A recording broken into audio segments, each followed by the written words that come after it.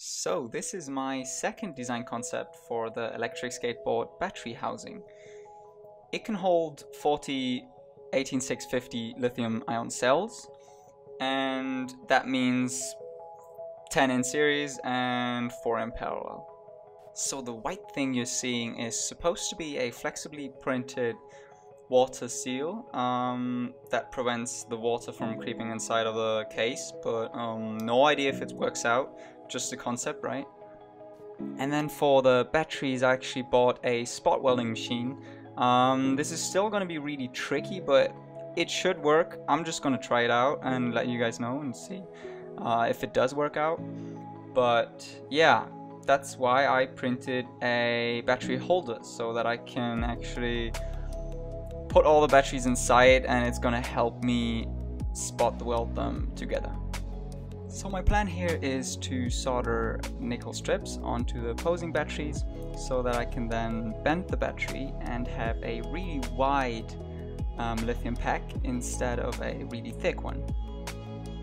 So now it's time to print out the actual case. I made it a bit thicker than the old one.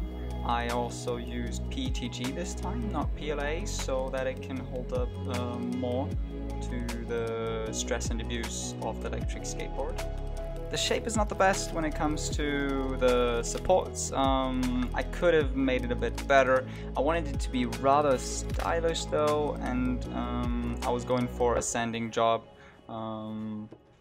Yeah, if I made the top a bit more flat, I could have saved some ugly supports, but yeah, as I said, I wanted to go for a cool shape that required some treatment by sanding paper, but yeah. So at that point I realized I forgot to put in the hole for the charging port. Not the worst thing, I can always drill a hole, but yeah, that was kind of stupid. Afterwards, I also printed out my logo that I wanted to put onto the housing, and it snapped in perfect, couldn't be better.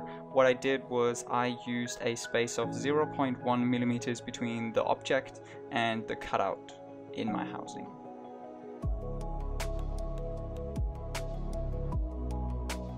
So the last thing that's missing now is only the flexible seal test. To see if that fits or actually works out as a solution. First thing I noticed was it was really hard to fit on there and quite thin on the edges, so I'm pretty sure it would be better to make it thicker towards the inside so that it's a bigger surface area of flexible material.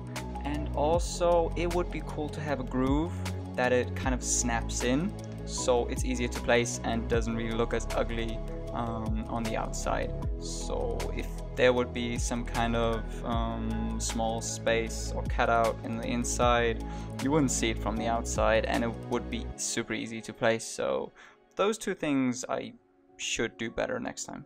At this point I noticed a huge issue. So I shaped the housing so that it fits to the board with a small curve, but it turns out that I didn't really exactly match the curve, and even though I got it mostly right, but I'm slightly off, it still isn't like water sealed. There are small cracks on the side that leave a gap, and it's just not a good of a solution. So if I would do it again, I would build a flat longboard deck and design a flat battery housing.